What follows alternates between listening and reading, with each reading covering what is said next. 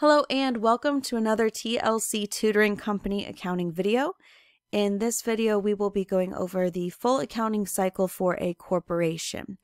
Now, if you are brand new to accounting and you've only dealt with the accounting cycle as it relates to a sole proprietorship, and that is what you're trying to practice, I will put a link in the description to a more basic accounting cycle for you to review. But if you are someone who is doing corporate accounting and you want to kind of see how well you are able to bring all of those different elements together to do a full accounting cycle, this is going to be the problem for you. If you would like to follow along, we do have this spreadsheet available for download on the website. So please do not hesitate to download that and follow along with us.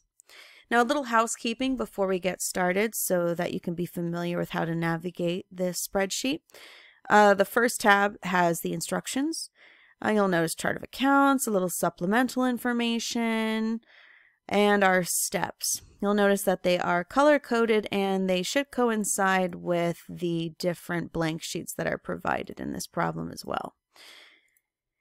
Now, one other thing, if you are following along, I highly recommend that you get an additional window. So if you're working in Excel and you click View, click New Window, you can bring over a supplemental window to put right next to it. And that way you can go ahead and just kind of organize it the way that works well for you. But that way you're not going back and forth from tab to tab, and it's nice and easy to kind of follow along as you go through it. Okay. All right, so this is going to do it for the intro. Keep in mind, this is a little bit of a lengthy problem. We're combining a lot of different elements that you probably learned in your accounting classes into one big problem. So go ahead, set aside some time, find a nice quiet space, and let's go ahead and get started with step one in the next video.